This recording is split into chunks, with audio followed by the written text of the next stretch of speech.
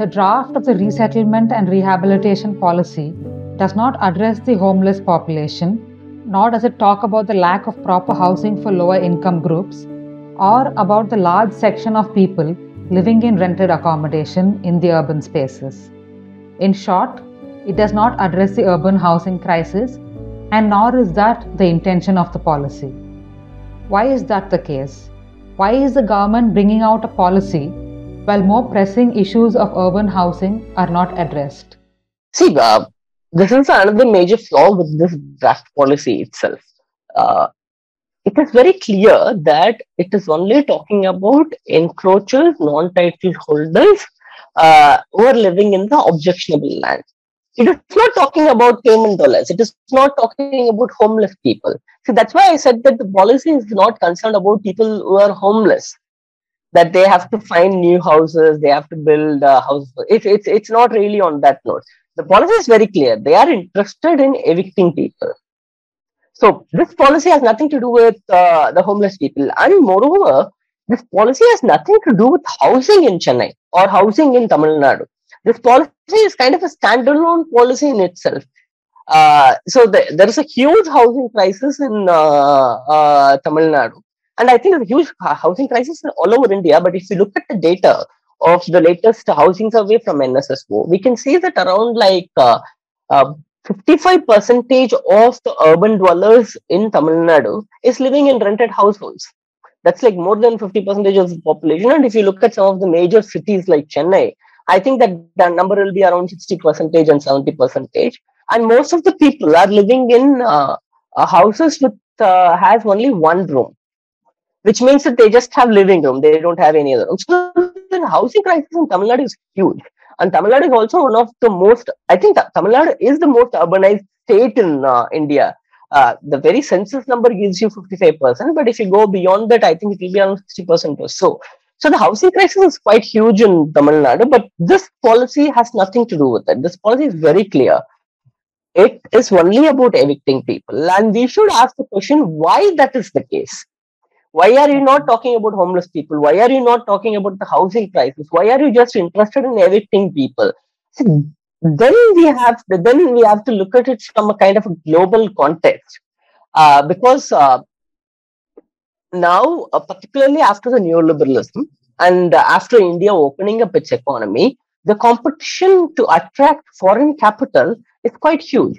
And the competition is not between Indian cities and Indonesian cities and Indian cities and other developing country cities. No, the competition is also between the cities within India.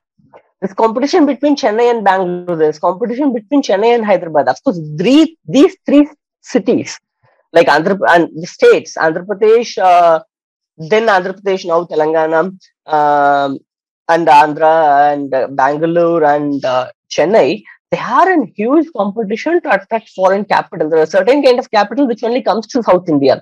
They don't go to North India except Delhi or Mumbai for some reason. So then you have to show your city something that is like Singapore, something that is like New York, right? Every time when a politician comes and says that, say, Singara Chennai 2.0, we want to make our city like Singapore. The question that needs to be asked is, why should Chennai look like Singapore? Why can't Chennai be like Chennai? Why it should look like Singapore? What is the point of it, right? It is not just about infrastructure. It is about giving a cosmopolitan character to your city and showing that this city can be something like your first world city. It will have all the facilities like first world city. And people just forget that the first world cities are cities for the rich in the first world cities. You go to New York, you see people who are living in the pavements, homeless people are, because that's how the city is constructed. And that is the case with most of the first world cities. So the idea here is also the same.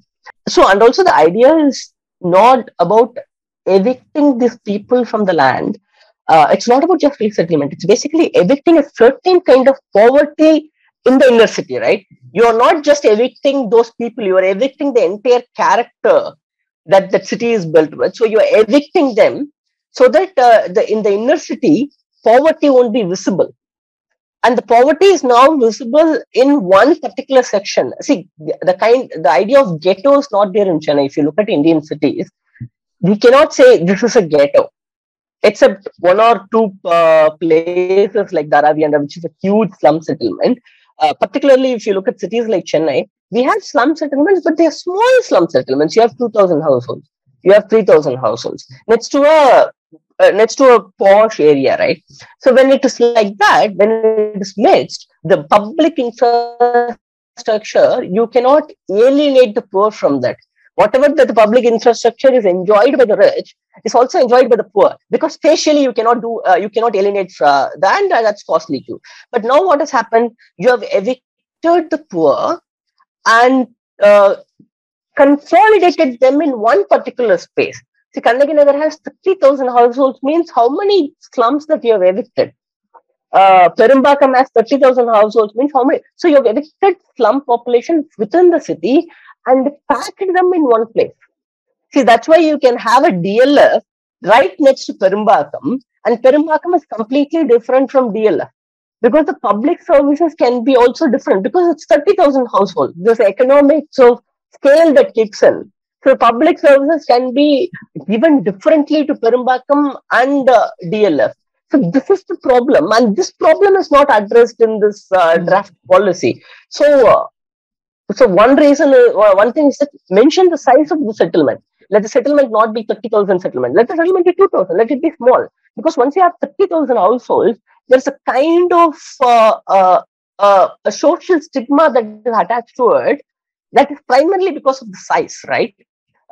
So if you do not have 30,000 households, you will not have such social stigma that is attached to these resettlement colonies. And there are, probably we can discuss this further, there are multiple other problems that is there in this policy that is not helpful for the slum dwellers within Chennai or in Tamil Nadu.